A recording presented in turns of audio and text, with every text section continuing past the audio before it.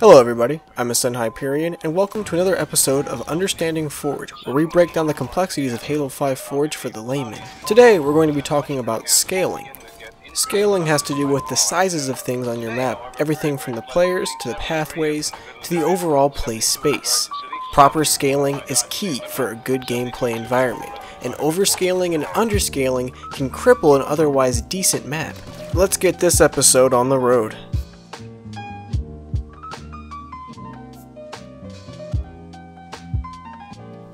The single most common issue people run into with scaling is overscaling, or making the map and the play spaces too big. This mainly comes from the fact that there's no real reference for size in Halo 5 Forge. The canvases are very large and some of them lack reference points in total, like Title, Parallax, and even Barons. It's important we establish a reference for ourselves, something that helps us keep the players in mind while building the map. What I'm showing here is a reference for a player size. Now, it's extremely rough, of course it's not 100% accurate, but laying this down on your map will help you keep an idea of how much space a player takes up on your map. This is just two 4x4x4 blocks stacked on top of each other. It's nothing special, something you can make in a second and throw down on your map to keep around so you have an idea of how big the map is becoming relative to the player.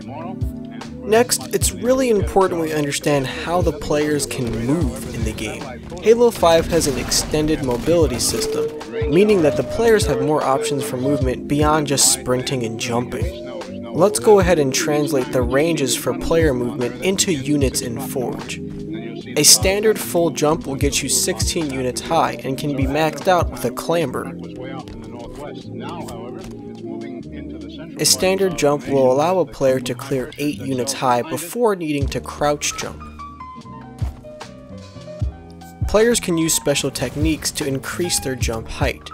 Here, by jumping, hovering, and crouching and uncrouching very quickly, I can gain extra height, allowing me to jump and clamber higher than before. Now let's talk about the distance that can be covered with jump and thrust combos. A standard full jump and a thrust will allow a player to travel 52 units without the need for a clamber. A full jump, a thrust, and then a clamber will allow a player to travel 64 units.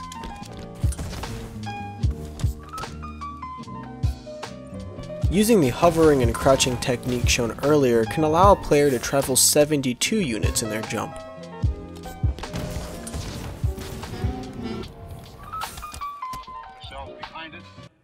By combining the previous technique with some extra hover time added by the ground pound and an additional boost, a player can travel 88 units in a single jump.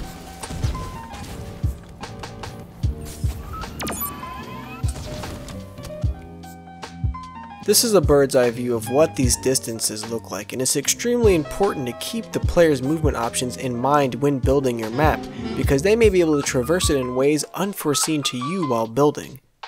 What's more, with better understanding of how players can move on a map, you can manipulate your layout to promote certain kinds of movement as well. Next, we're going to talk about a very basic scaling recommendation for 4v4 maps in particular. Take a 256x256 floor piece, then combine another one halfway through it. This is the recommended size for a 4v4. By no means am I saying only build maps of this size, but if you're at a loss of where to start or want some type of guideline for yourself, this could be an extremely useful tool. You see that it does not take me very long to traverse from one side of this to the other. Player travel time and scaling go hand in hand, and we're going to talk about a quick tip for you to keep in mind when doing your layout. What you see here is the rough blockout for my extermination map. Underneath it, I actually use a singular 256x256 as a reference for size, and you can see that the layout is contained within that boundary.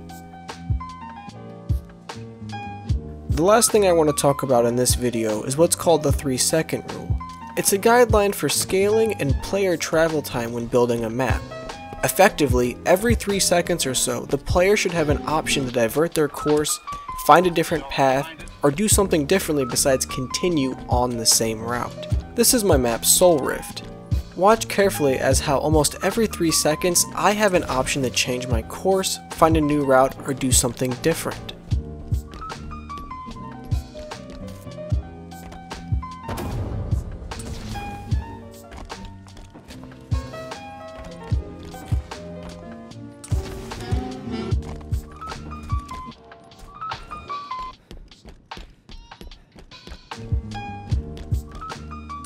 This map also applies all the principles we talked about in this video, and that about does it overall for this lesson.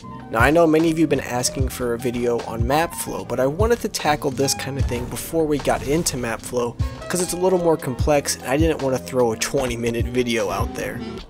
Like always, like the video if you thought it was cool, subscribe to the channel if you haven't, drop your comments below and let me know what you would like to see done in a future video. Until next time, I'll see you guys later.